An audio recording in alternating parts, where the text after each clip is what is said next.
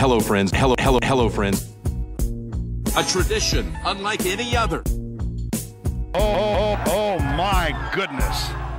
In your life, have you seen anything like that? There it is! Adam Scott, a life changer. Mashed potato! Here it comes. Our great friends at Puma Golf are proud to introduce the new Ignite Articulate golf shoe, taking cleated innovation to the next level, thanks to an all-new articulating outsole, midsole, and upper that is designed to flex with your foot and deliver the highest level of support. Built to meet the rigorous quality, aesthetic, and performance demands of the world's best golfers, the Ignite Articulate combines Puma's tour-validated technologies in a lightweight, extremely comfortable package with a modern athletic silhouette that can handle any swing from any lie in any season. Make your move now. The Ignite Articulate are available in-store and online in Australia, starting from just $250. For more information, visit cobragolf.com.au. This is the 19th Tee podcast. Kieran Marsh, Nathan Drudy back with you after a week's hiatus. Drudster, as with most workplaces around the country, really struggled to get out of third gear in January. So we didn't want to peak too early in the year. And in fact, there wasn't a real great reason to record anything last week, as it turned out. So we decided to give ourselves an additional week off. As you and I'm sure many of our listeners and viewers via the YouTube channel can tell by the different piece of artwork in the background, I am on location this week. Yes. So particularly for those audio only on the 19th Tee, I do apologise if the quality of my voice is a little different. Some might say an improvement without the microphone on location, but I am in, I was going to say your part of the world, but I'm actually distinctly 2.5 hours south of you in beautiful southwest. I will be back here in roughly a month's time for live from the wedding. Yes. Just a little preview trip down south, the beautiful Margaret River region. So plenty to get through, my friend. Plenty to get through as per usual. Want to start though, certainly I think one of my favourite chats that we've had across the last, I reckon, 18 months. And we're very fortunate to have been joined by a variety of different people from all walks of life in the golfing space. But one that sticks out for me is certainly Cassie Porter. We had a chat to Cassie, I suppose, right on the eve of her decision to turn pro, and she's clearly a name that sticks out in that incredible crop of young female golfers coming through the Australian ranks at present. And she had a breakthrough, so to speak, across the weekend. Her maiden win as a professional, the WPGA event in Melbourne. She did it on the fourth playoff hole, Drudster, and in scenes reminiscent of the Queensland PGA Championship for the men at the Nudgee Golf Course. It was two best friends in the playoff. She got the chocolates over her good friend Kelsey Bennett. So an incredible result over the weekend for a good friend of this podcast, and wonderful to see Cassie, I suppose, reach the heights that she had kind of flagged as her aspirations moving forward in that chat not long ago. Well, yeah, and it shouldn't be understated of what Kelsey Bennett achieved as well. That was her first WPGA Tour of Australasia event since turning pro. So she's started pretty well. And as you mentioned, I mean, everyone I think kind of knows the talent that Cassie Porter has, and she took the outright lead, I think, coming down the stretch and forced Kelsey to make a birdie on the final hole to send it into extra holes. And 4 holes is what it took, and a 2-putt par, which is always a nice, comfortable way to secure a trophy, is how she did it. So, yeah, very good tournament by the looks of things. That was played that was out in Melbourne, the Melbourne International, as you said, and a really good field. I mean, if you look at some of the names on that list in Porter and Bennett, obviously 2 up the top, and Karis Davidson there, Momoka Karobi, another name that we've known plenty about, and Steph Nah and Catherine Norris and Crystal Blum. Like, there's plenty of names that were there. So really good to see Cassie get the chocolates. We know that she's going to be a fantastic talent, and I echo your sentiments, mate, about how good of a chat it was to have her on the show. Yeah, I think probably testament to her standing amongst that group was the reaction of her peers. Mm. Obviously, I think probably taking nothing away from Kelsey Bennett, I'm near certain it would have been exactly the same had she been the one to triumph. But yeah, just the sheer number of players that ran on to the green to embrace Cassie. Karis Davidson is the third leg of that tripod, so to speak. The three of them incredibly close, and Karis herself played very well over the course of the tournament, kind of led that charge of the celebration. But yeah, Cassie's I think, an incredibly talented player, but for that matter, incredibly grounded. That comes from being part of a really solid community out of the Pridgean Springs Club on the Sunshine Coast in Queensland, and I kind of read some quotes from her at the back of that win and how disappointed she was to miss out on Q School at LPGA, and the focus now turns to the Epsom Tour and performing well there in the early parts of that season, try and improve her status. So great to see you kind of get a win, I'm sure, that will build confidence and most importantly, the big Mo Drudes momentum. There is no substitute for it in sport. So yeah, wonderful result for a really talented young player, and one that we certainly think has got a huge future. So we were all set to have a conversation with her this evening. However, she got a better offer. She's at tennis. So and our schedules didn't align. So she's going to join us a little later in the week, Wednesday evening. Of course, that'll be ahead of the TPS tournament, which both men's and women's are playing. It'll be the return of the men's competition, for that matter, the TPS Victoria, hosted by Jeff Ogilvy at the Rosebud Country Club, the composite course there. So Cassie will join us just ahead of that tournament on Wednesday evening, a chat that you'll hear on Thursday night. But a big congratulations to Cassie Porter with that maiden professional win. It was just worth noting as well on the on that second playoff hole that she birdied from around 50 feet, and then Kelsey Bennett stepped up and did the exact same thing from around 40 feet, and Cassie got the ball out of the cup for Kelsey, and they embraced, and they were very happy for each other, which was very nice. But good to see, good sportsmanship. Always like to see. That's the enemy. That's always the enemy. It's in a playoff. That's as some people say, that's food off your table. Don't embrace the enemy. But nah, good to see. Good sportsmanship. Yeah, I think there's probably a small few occasions where you can excuse it, and when it's two best friends going head to head, that's certainly one of those occasions. Drew's not the only Australian to taste a bit of success over the weekend on the men's side. Incredibly productive weekend for Jack Thompson in the Asian Tour Q School. Remarkable. I mean, I think we always love this time of year because whether it's a story like Cassie's breaking through for a maiden professional victory, a story like Jack's who, leads and ultimately wins that Q School and sews up status for next year on the Asian Tour. Like, this is a transformative period of the year where people are really changing their immediate future and potentially their long-term future, and that's certainly the case for Jack Thompson. As I said, sealing status with a very convincing performance in the Asian Tour Q School final round. 90 holes as well is how long the test.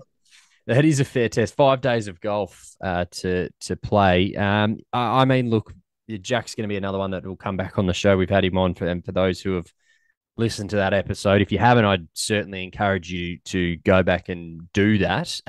But he was so determined to get to where he wants to be, and it's certainly no surprise to see him aloft of the Asian Tour final stage of Q School, finishing out right first, a couple of shots ahead of another Australian in John Lyris, who also locks up his card. But 64-66 in the final two rounds. I mean, he'll do it for most people. And, he's done some really nice things. I mean, he's won the Gippsland Super 6 tournament at the back end of 2021, and he's played some nice golf since then. But he got back to our message, I mean, probably about 15, 20 minutes ago when we asked him to come on tonight, and he just said, sorry, he's just been flat out trying to plan out a schedule. So We'll hopefully have him on later in the week. But just excited for Tomo and the other boys who have qualified there as well. So yeah, massive shout out to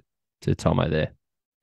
Absolutely. You mentioned Johnny Loris, tied for second, 2 shots back. The other 2 Australians, Doug Klein and Jack Murdoch, earning their cards. On the flip side of that coin, some really hard luck for 2 very good friends of this podcast in Aaron Wilkin and the Greek freak Dimi Papadakis, who both missed the playoff for the final 2 cards by a single stroke.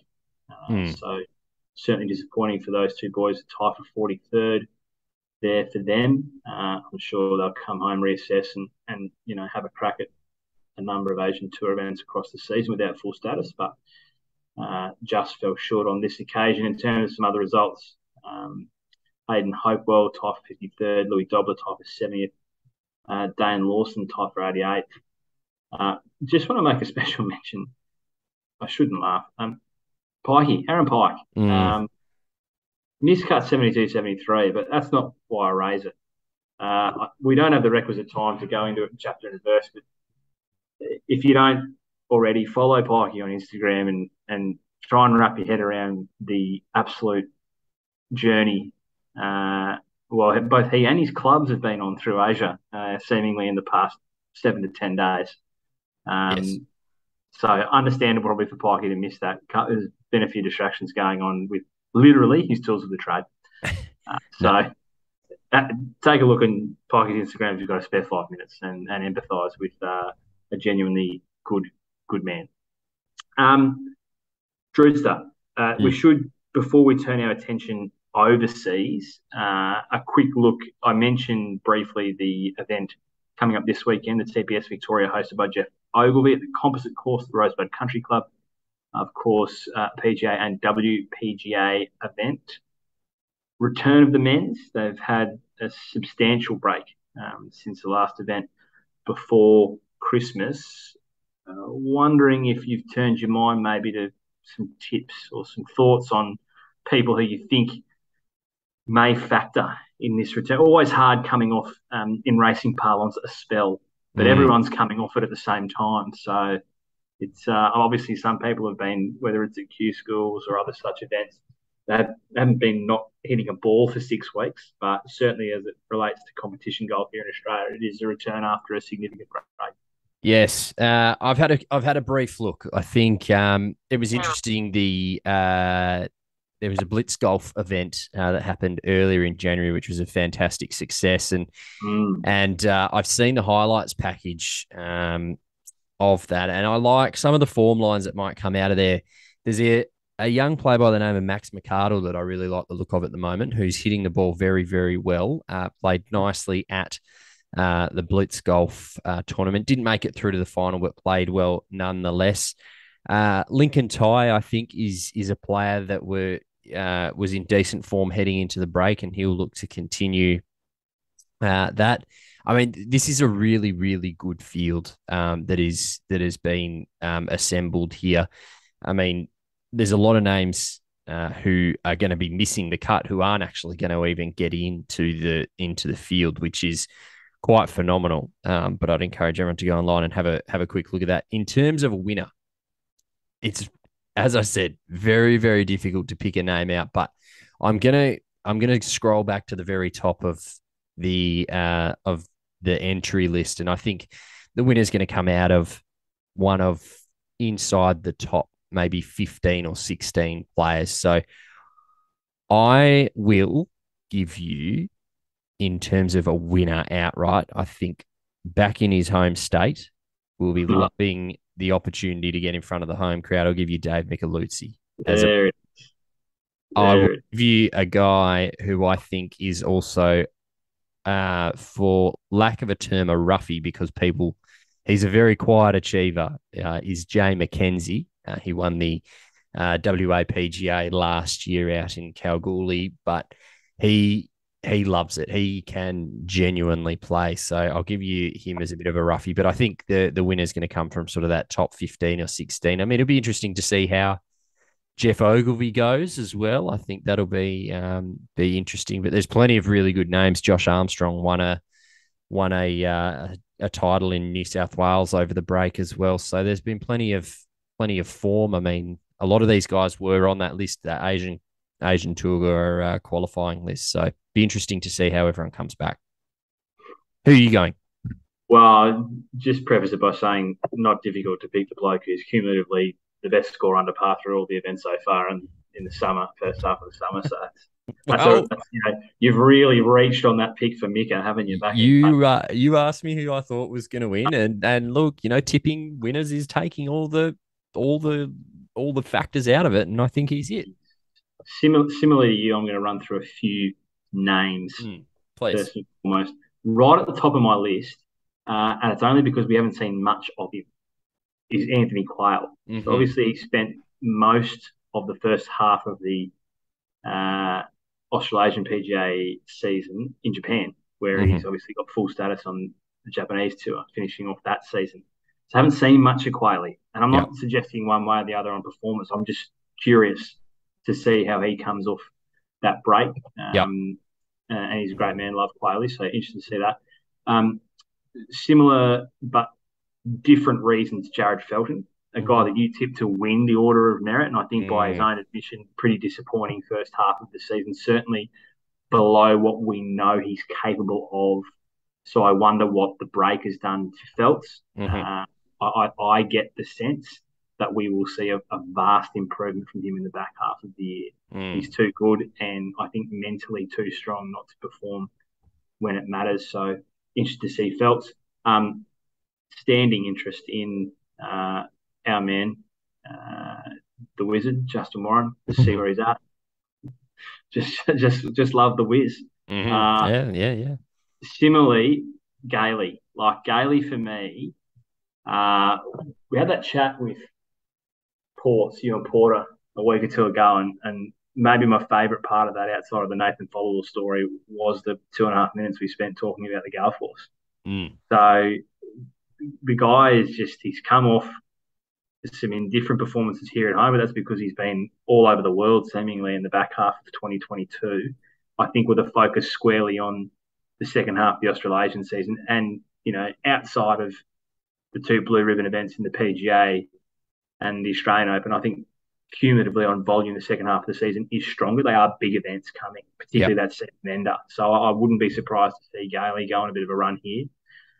Matt Antcliffe is another guy I think ended the year really, really well, and I think is primed to start stringing together some more consistent top 10, top 5 finishes. So I'm interested to see where Mav finishes. All of that is to say I don't think any of those are our winner in the Rosebud Country Club. So I'm looking at, to your point, I think it is that kind of top group of guys. And I'm going to say, one other one I'm keen to see, Hayden Barron. I just want to see where Baz is at because, obviously sewed up that place at the Open Championship with a phenomenal finish at the Australian Open. But his challenge now is to make that consistent across 4 days of the tournament and continue to, start to pull those performances together week in, week out. So certainly capable of it. Want to see him deliver on it. All of that is to say, I think our winner, similarly, a local, a Victorian, I'm going to say Dane Lawson wins for the second time this season at the Rosebud Country Club. That's my tip for CBS. And then on the WPGA side, very, very excited to see Steph Kyriacou playing an event back home, and keen to see Steph. So I'm going to not go chapter and verse on the women's side. I'm going to say Steph Kyriacou, one and done. Both excited to see her playing at home and expecting her to win. Okay. I will. No, not by the sounds of it at all. I didn't give a tip on the women's side. I'll give you Crystal Blum, though. I think she will. She's playing very well at the moment. Question for you, without notice, which we like to do. So obviously Cam Smith is leading the Order of Merit at the moment, but it's kind of irrelevant. So we're really looking at Dave Micheluzzi being the Order of Merit leader with 510 points. Minwoo Lee and Adam Scott are next. Andrew Martin, 411. Jason Scrivener's only played a couple of events, and Tom Power Horan. Mika do we think that he's locked up one of the cards or is close to locking up? And is he kind of the runaway winner here, knowing that we now get some of the bigger tournaments on the agenda? I know we've had our 2 flagship ones, but we get some more consistent, bigger points coming up in this run of events. Yeah, I wouldn't say locked up. I mean, if you look at it, so top 3 not otherwise exempt is my understanding. So as you've just pointed out, Smith, Minwoo Lee, Scott, all G. Yeah. Going back to DP World Tour if they choose to. Obviously, Minwoo plays there quite a lot. Cam Smith can't currently play there, and Adam Scott plays a handful of events that are co-sanctioned. So if you take them out, Mick is obviously leading. He's saying 510, but Andrew Martin is the next on 411. So Mick is less than 100 points ahead. I wouldn't say locked up at all, especially when you consider the points on offer in those handful of events through the back end, and those flagship events in New Zealand as well. So I think he's put himself in the box seat. There's no doubt about that. There's not a lot of guys that are close to him that have played significantly less tournaments as well. So I think that bodes well. Of the guys that are playing a lot, he is the best. That's clear. Martin, same amount of tournaments.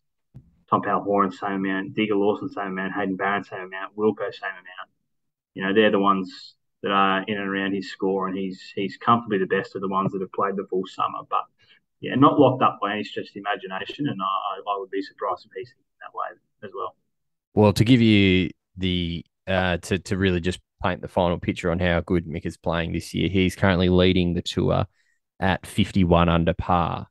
The next best, unsurprisingly, is Andrew Martin, 20 shots back at 31 under par. So Mika is far and away the best player, and then Christopher Wood and Hayden Barron. And I asked that question almost as a set up to myself here, but I think Hayden Barron is primed for a massive back half of the year. He's played that Blitz Golf tournament over in Adelaide, played quite nicely, has been going great guns so far this season, including an impressive performance at the Australian Open. So I think Hayden Barron is set for a massive back half of the year, and it wouldn't at all surprise me to see him secure one of those cards. Tend to agree, my friend, and I'd love to see Baz do it. An appearance at the Open Championship is phenomenal, but I'd love to see him have the opportunity to play in Europe when he pleases. Yeah. Be even better. So, yeah, agreed. And then just finally on the home front, Drudes, an announcement on a little bit of an increase to the purse around the WebX Series events, which is welcome news. Yes, 4 tournaments: TPS Victoria, TPS Murray River, TPS Sydney, and TPS Hunter Valley, all increasing to 250,000, which is an increase of 50K, which is excellent news. So it brings that WebX Players Series total to $1 million, which is absolutely fantastic to see. And credit to Gavin Kirkman and his team, Nick Dasty as well, what they've put together here. And there's a fantastic media release article on the website, on the PGA Tour of Australasia's website. So go and have a read of that. That'll give you all the information. But a welcome announcement. Not to be sneezed at, well, some people might say, 50 grand, when you split it amongst the field. Like, cumulatively, that's 200 grand that we found. Yeah.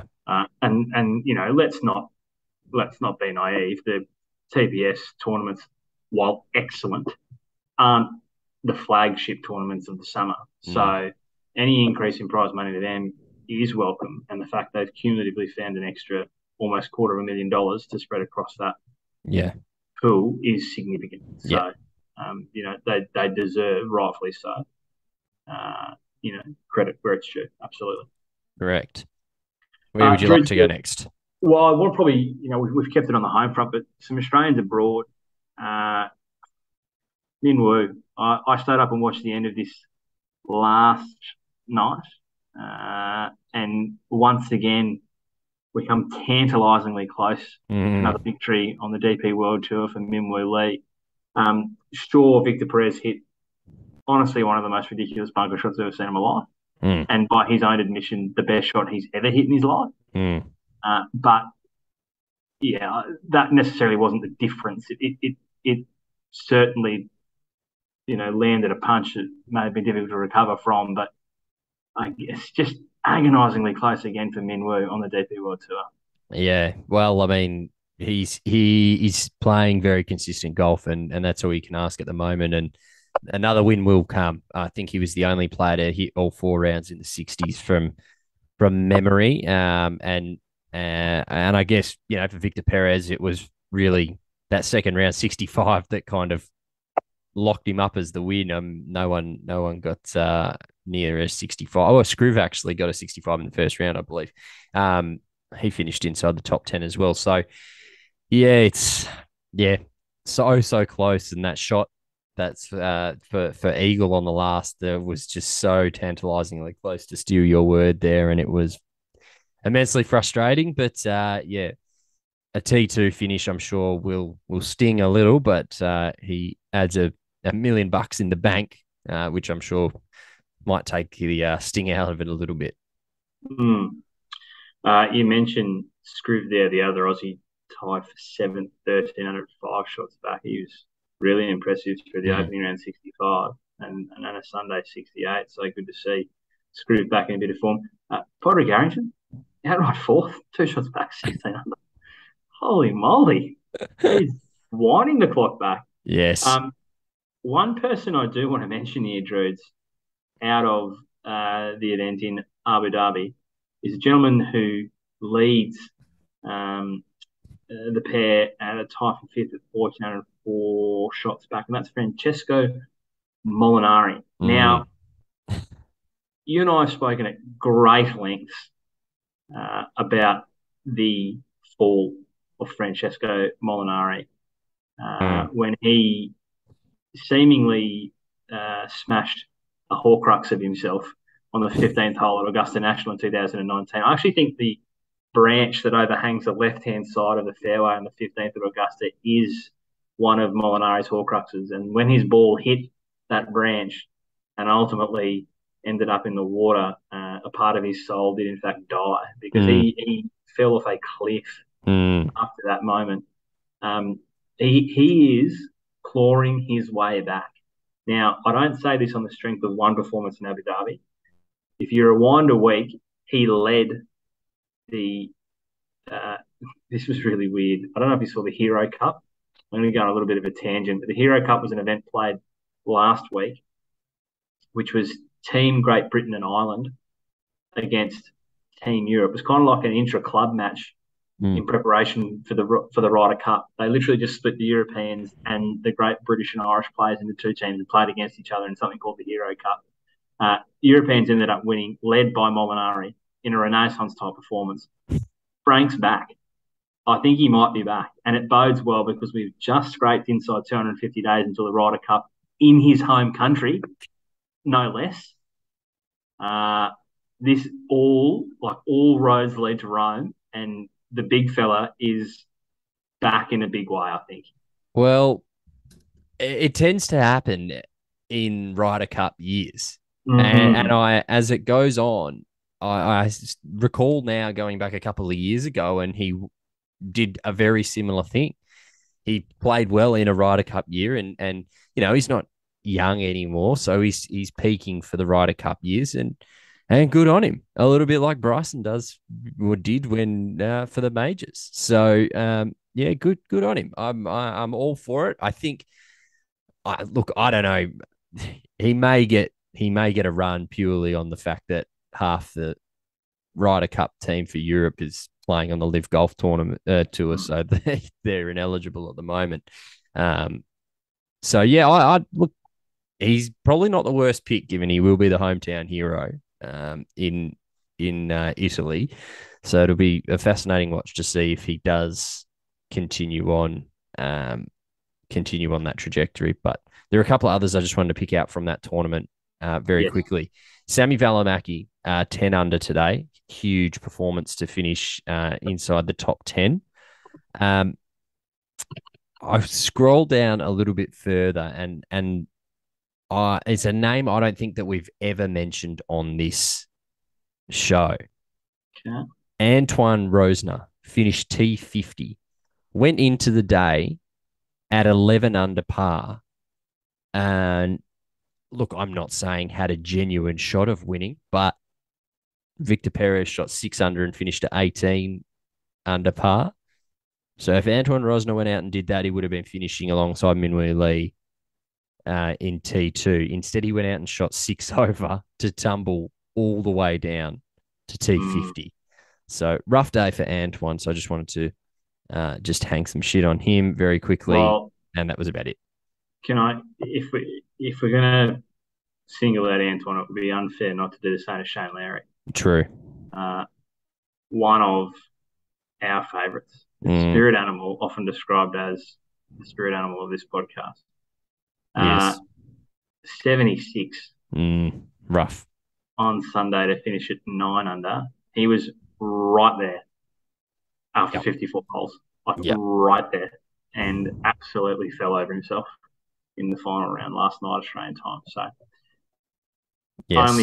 only fair to call out Shane if we're going to call out Antoine. Yep. No, good call. Anyone else from there? No. Okay. No.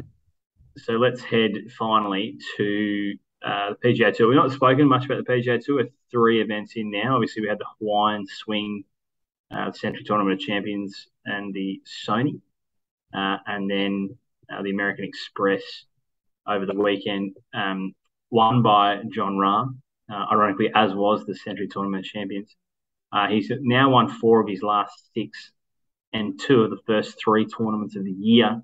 And as I said to you before we hit record, that's before we've even got to Torrey Pines, where he always wins.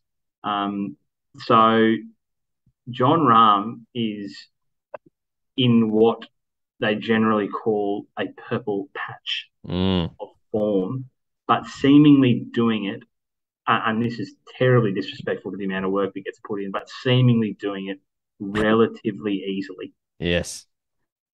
Which is scary. Well, it is scary, right? Because as you rightly pointed out before we hit the record, we haven't even gone to Torrey and he just automatically wins there. And then all of a sudden we edge very close to the beginning of major season. And yes. I think, look, that's the challenge for John Rahm now is to transition that into major tournaments. He's obviously only got the one against his name right now. But I believe I was reading. Ironically. Yeah, well, yeah, exactly. I was reading before, and the number might be incorrect. I think it's 28 worldwide wins. So he's winning prolifically, but we often measure.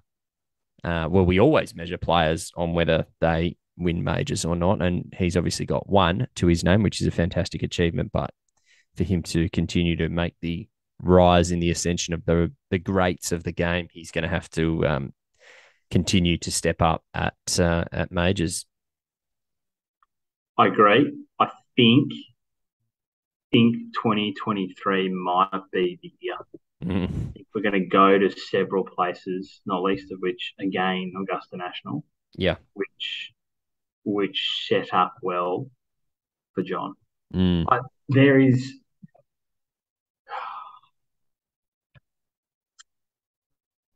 aside from his chipping, there isn't a part of his game that really concerns me. And even his chipping is only bad when it really goes bad. He had a horrific chipping year last year.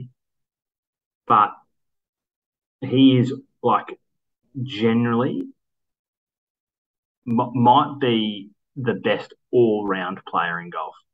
There are better players, not many. I mean, he's now the second best player in the world based on rankings. And I still think the man ahead of him is ahead of him. But he doesn't jump off the page at one skill over the other. It's all so good and all so consistent. And yeah, he is playing some outrageous golf at present. To be 2 wins through the first 3 tournaments of the year and 4 wins out of his last 6 starts. It's a hard one to discuss in terms of best player in the world at the moment because of obviously the issues that everyone's that we've got in terms of the OWGR rankings and Live Golf. I don't. I think it's very difficult to not say that he is right now the best player in the world. Cam Smith, we haven't seen play for a long time in terms of, since pre-Christmas. So right now I would feel pretty comfortable in saying that Jon Rahm is the best player in the world. And it's crazy that he sits a little distance behind Rory McIlroy, still at number 1, and Scotty Scheffler at number 2 now. And it's even more bizarre to me that Patrick Cantlay's at number 5. So yeah, I think he's the best player in the world right now, and I tend to agree with you that 2023 could be a big year for him in terms of the majors. So watch this space, big time. Watch this space with Jon Rahm. They're great. Realistically, I don't think there's anyone other than Cam Smith that threatens the majors from the live side coming back in. And so when you're talking about like who else, Rory obviously, Smith obviously. I think you have to give some respect to Scotty Scheffler off the back of his major performances and just his all-round performances last year. And then maybe Justin Thomas is in that conversation as well. But, I mean, there's always guys that you never write off, right? Like you never write off a DJ, even when we never know what it is. There's same with, I would even put Jordan Spieth into that. I mean, he's not playing great golf, right? But you'd never write him off. He was on fire in the first round of the Sony Open. I don't know what you're talking about. Who cares, right? So, he's got third player in history to hold equal lead after 18 holes and miss the cut. That's unbelievable. Unbelievable gear. That encapsulates like that. If any one single thing encapsulates the Jordan Spieth experience, it was that. It was those first 2 rounds of the Sony Open. Incredible. I'm with you.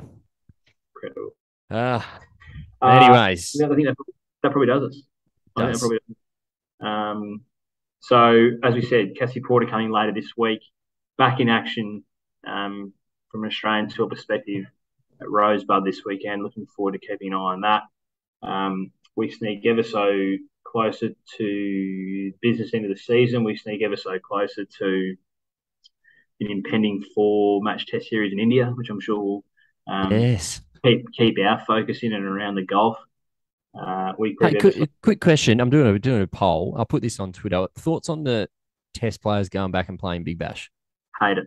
Yeah, agreed. Why the fuck aren't we in India already? Agreed. Like, what are we doing? It reeks of arrogance. Don't get me wrong.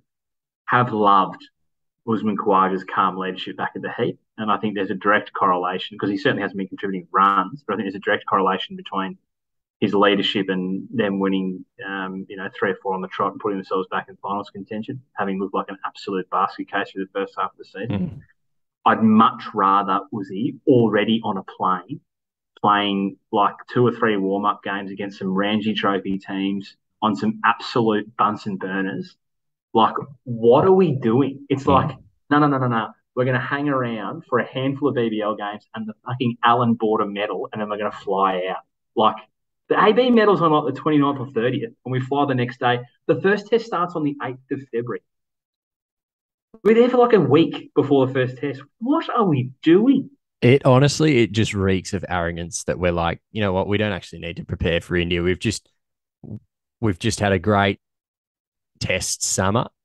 But in fairness, you played West Indies, who are lucky to be a test team, and South Africa, who were so far behind what everyone drew them up to be coming over here. And we're now going to go to India and play a very good test side in probably the hardest place to play cricket in the world. A place we haven't won since 2004. And we're out here playing the Big Bash. Like, not only is it like increase the risk of injury, like, do we need to, like, I get it from a marketing perspective. Like, trust me, I understand why, and they've been paid very handsomely. David Warner's earning $350K or something for a handful of games. But honestly, just Does it make that to much be, of a to be fair, mate, like if David Warner wants to stick around and hang around in Australia, he doesn't even have to go to India. I'm not fast, mate. Matt Renshaw, I mean, Can I tell you? he better get a gig. If Matt Renshaw doesn't get a gig in India, like that might do me for the Australian team. We're gonna get sidetracked here, but to your first point, I honestly don't know that having the players back shifts the needle that much. So don't get me wrong, Steve Smith peeling off like 293 runs in 3 games has been excellent. And I don't think he has suffered at all because he's going in a purple patch. Mind you, Virat Kohli's just peeled off 3 one-day international tons in a row, so like he's batting all right too. Yeah. I don't think them being here shifts the needle that much on crowds, but I'm sure that there's data, #data, in the Cricket Australia offices that suggests differently. Secondly, let me just forecast something for you for David Warner. This is a controversial opinion because 25 Test centuries is phenomenal player, and it's okay to be a phenomenal player, and I don't like you at the same time. That's fine. I think that double 100 in Melbourne,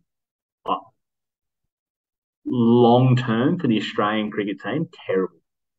Because I think it's given him on a relatively dead Melbourne wicket against a tired and limp South African attack. He has scored a double 100 in, yes, difficult batting conditions with the heat. No, not doubting that. But I think in the recesses of his mind, he may have been considering bowing out after Sydney. And he's hit a double ton. He's gone, nah, I've still got it. I'm still G2G. Can I tell you? Holy shit. Let me tell you what's going to happen. He's going to fail in India. I see no other result. I watched the footage of the second season of the Test of him in that tour of Sri Lanka in 2016 when the ball was turning. He had no idea what was going on. So, will fail in India, right? So then what do? Do you give him 8 innings to comprehensively fail? And then do you go with him again in England where he's so good. Look at him last time. He was phenomenal where they played there last time. He was so bad. Yeah. Like Stuart Broad was living rent-free in his head. So, at what point do you pull the trigger? So are you blooding Matt Renshaw from the first Ashes Test, having not taken the opportunity to give him 4 games with Usman Khawaja at the top of the order? No. It's a terrible outcome because I can't see Dave, due respect, playing well in India or in England when he could have gone out on a high in Sydney. I agree. And I don't see it going well. And I don't understand why they're playing the Big Bash. Like, you've actually made me upset now. Yeah. Even, worst case scenario, send the spinners. Send, even if you don't feel like Nathan Lyon has to go because he's been there before, send Swepson, Agar, and Murphy. Send them now. Send them a week ago and get them bowling there for 3.5 weeks. Because can I tell you, the Indians are laughing at Agar, Swepson, and Murphy. I find this whole debate about a second spinner actual comedy. Like, we sit here and we agonise. Is it Agar? Is it Swepson? Is it this weird Harry Potter-looking bloke from Victoria who's taken a couple of wickets in Shield? The Indians are laughing. Like, they've got guys playing 2s in Ranji Trophy who spin better than those 3. Yep. Our second spinner does not concern them, whoever it is. Does not. In fact, they would probably encourage us to play 2 spinners. Please play them. Well, this is what I was going to say. Surely, don't you just pick your best 4 bowlers, regardless of if they're spinners or pace bowlers? I get India turns a lot, right? Wouldn't you just take a combination of Boland, Hazelwood, Stark, Cummins, and Lyon, and whatever that combination looks like, it is. What did we have in 2004 when we won? 3 quicks and a spinner. Yeah, but also the debate that happens every year. Well, first and foremost, the Sydney Test. I'm at my wit's end with it. It needs to be moved because this is a joke. Every fucking year, every year. I was sitting in Perth. It was 39 degrees. I was like, just move it now. Move it now. Play a 3-day game. Could play It was a disaster. But I am sick of the debate every year that we have. Well, should we play two spinners in Sydney because it turns? That myth was developed when we had Shane Warne and Stuart McGill who could turn the ball at right angles. It doesn't turn. We never get enough overs on it for it to turn. It's a disaster.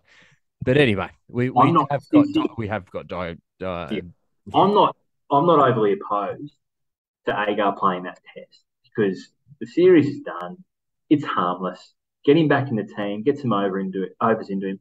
It becomes a complete mockery when he then doesn't jump on a plane and fly and start bowling in India, but rather goes back to the fucking furnace and plays a couple of games for the Scorchies. Yeah. Like, that is a farce. Like, we spent the test to get him back in the team, and now what was clear in that test is, with due respect to Ashton, because he has modified his game so much to make him so effective as a T20 bowler, to essentially build a career, because he was forgotten about from a test perspective, and ODI cricket's a joke. So he has built his game around making himself a marketable commodity as a T20 bowler. He doesn't know how to bowl as a test bowler. He doesn't know how to build pressure at an end. Doesn't know how to tie up an end. No. So we give him one test and then we send him back to T20. Yeah. I genuinely think, and this is my sort of closing remarks, I genuinely think that we are in trouble against India, which will then lead into trouble against the Ashes, because I think your prophecy will come true. And what David Warner has achieved in his career is truly phenomenal. To be plucked out of grade cricket and make your international debut for Australia in a T20 game, make 80 odd, and then turn into a very, very, very good test opening batsman is nothing short of incredible. Been fantastic. Let's be clear. There's no succession planning. 25 test centuries. You don't score that if you're not good. No. Phenomenal player. But you're right. This is going to the knock-on effect. So he's going to go to India. He's not going to do anything. And then we're either going to take him to England, where he did nothing last time, or we're going to throw Renshaw into the deep end with Usman Khawaja, who, let's be honest, is also in the latter half of his career, right? Even though I think he could probably play for a lot longer. But the problem is, we then go, well, Renshaw, here you go. Here's your opportunity to play in England in very tough circumstances. And if he doesn't fire, then all of a sudden the pressure that's heaped on that middle order of particularly Labuschagne and Smith, if England somehow get those two cheaply, like, we're in a lot of trouble, because we've had this continual just Warner fascination for so long. And I know our middle order is very, very good. We have a very, very good middle order in Head and Terry and all the rest of it. But if we can not have the pressure on the top order, I think it would be much, much easier. And we've done nothing to prepare these guys. I think we could be in a world of strife in India. Marnus is very susceptible to spin. Do you know what? I hope we are. I hope we get fucking rolled. Maybe it'll bring us back to earth a little bit, because I feel like everyone thinks that we're 10 foot tall at the moment because of what we've achieved over the summer and how well we've done. But, like, we haven't played anyone. The frustrating thing is, like, we have the potential to be. I genuinely feel this group has the potential to be like a generational team. Of course. They're a phenomenally talented group, but, like, yeah, there seems to be a weird skew of focus on the series that matter as opposed to the series that don't. And it's unfortunate that we had two series that don't really matter for at home. But let's be clear, these next two series are the most important that we play outside of home series against the same two countries. I was just going to say, there's only two teams that matter that we play in Test cricket, and that's England and India. And, I mean, you could try and make me a case for New Zealand as well, but it's England and India. And the rest are irrelevant. The Ashes is the pinnacle. Yeah. But winning in India is this mythical achievement that we've so rarely been able to unlock. And now we have staring down the barrel of going there, getting eaten alive, and then going into an Ashes series devoid of form or confidence. Like, it's odd. it's truly odd. Like, I'm going to have a lot of sleepless nights because I'll be watching it, but then also probably not sleeping much after the stumps and just thinking, turning everything over in my head, going, what's happened? I don't understand. What are we doing? Yeah. I hope I'm proven right. I truly do, but I sense I have grave fears for David Warner in India, and therefore the ripple effects of that on the team. Well, I hope we win as well, but part of me also hopes that we get knocked back a peg to just genuinely have a bit of a reality check. In the words of Paul Keating, the recession that we had to have. I kind of think that happens in India ahead of going to England, because you're right. I want to win the Ashes, and if that takes losing in India for us to get our head out our ass, then so be it. So, but anyway, we were going to wrap this up 20 minutes ago, and here we are. So we better wrap it up. Let's wrap it up. All right, Drudes, we'll be back in your ears Thursday with Cassie Porter.